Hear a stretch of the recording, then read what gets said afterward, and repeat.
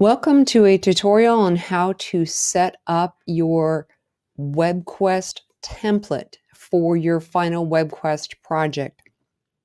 Now, I've gone ahead and gone to sites.google.com, and I am in Chrome, which means that on the left-hand side there was a little link there that said new Google Sites, and that brought me to this particular page.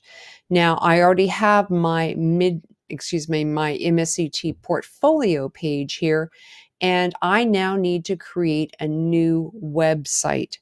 That's going to be our WebQuest. So I'm going to click on our plus button down here, and it's going to give me a new website. I'm going to go ahead and give it a name.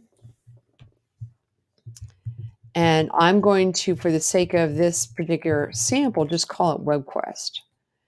And I'm going to call it WebQuest up here. Now, ideally, you're going to give it an appropriate name. This particular page functions as the home. So you could even call this, over here, WebQuest Home.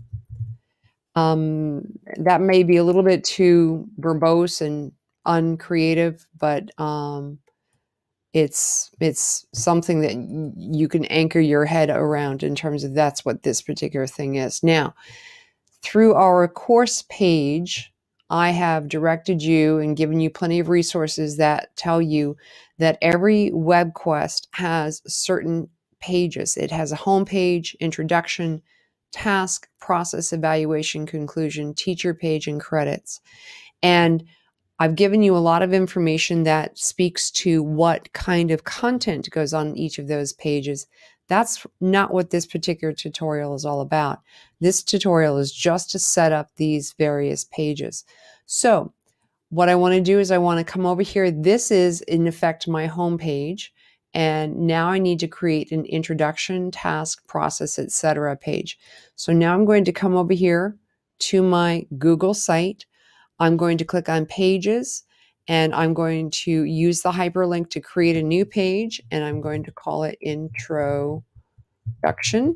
Done. And there's my introduction page. And I'm going to create a task page. And I'm going to create a process page. And there are plenty of ways to create sub-pages as we go along, and I will be doing another tutorial on how to do those sub-pages. But for the moment, go ahead and finish out your particular pages in terms of each of the pages you need to have in place for your WebQuest. Okay.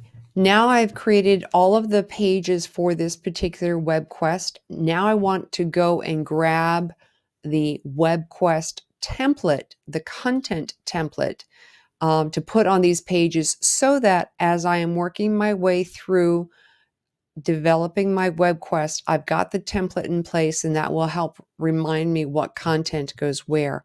I have shared out with you via our course page our WebQuest master template content. And once you get to this particular link, you'll see that I even have the directions, set up all the pages within the Google Sites, name them appropriately, and then copy and paste each of the individual chunks below to each of the individual pages. So on the home page, you need to put this particular chunk of information. So I'm going to copy that.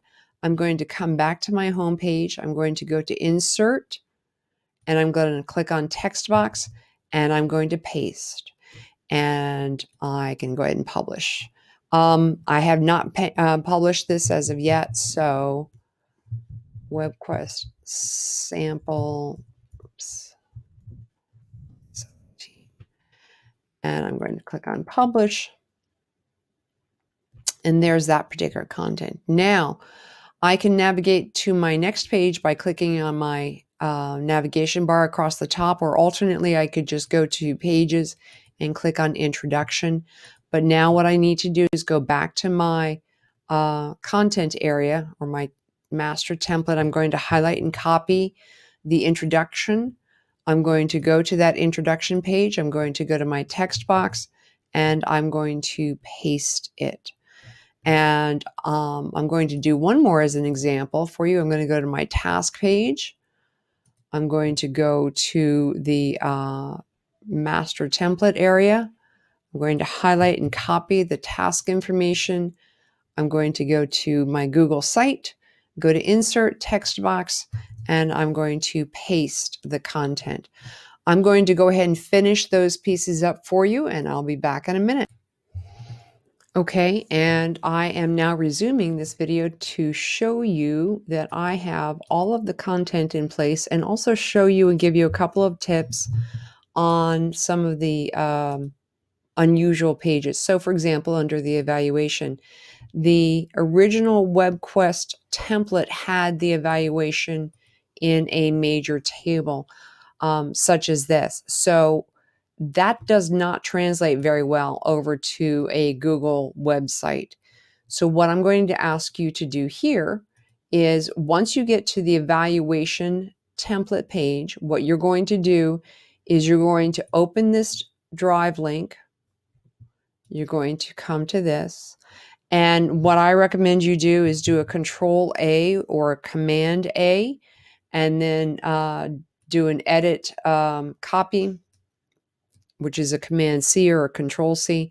And then what I would recommend you do is you make a new document, or you could just simply make a copy of this document.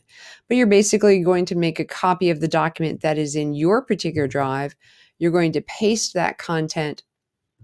And one of the other things I did is, I'm going to just call this my WebQuest rubric, is I went ahead and I did a page setup of landscape. That just gave me a little bit more elbow room to play with word spacing, etc. Now, however you want to set up your rubric is up to you, but the table is a nice feature. It's just it doesn't play well in Google Sites, so you do have to set it up as a Google Doc. So how do you get this particular document into your WebQuest over here?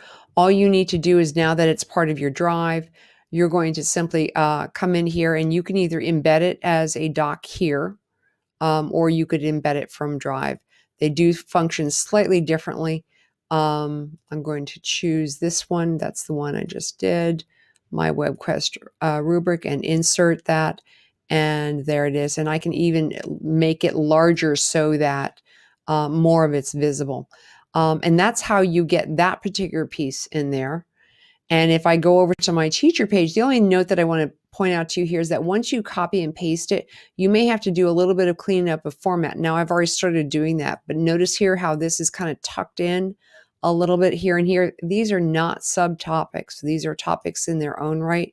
So to get them to move out, I'm going to click on, or I'm going to highlight performance objectives. It is a subheading, but the translation from copy paste didn't quite work the way it should have. So I just have to go back to my subheadings and relabel them as subheadings, and then they will bounce out. So for example, here, I'm going to just click on them and make that a subheading. And you should go ahead and do that just to visually clean this whole thing up. And then go ahead and publish it. Now, the next tutorial that I'm going to go through is how to link this particular WebQuest to your MSCT portfolio.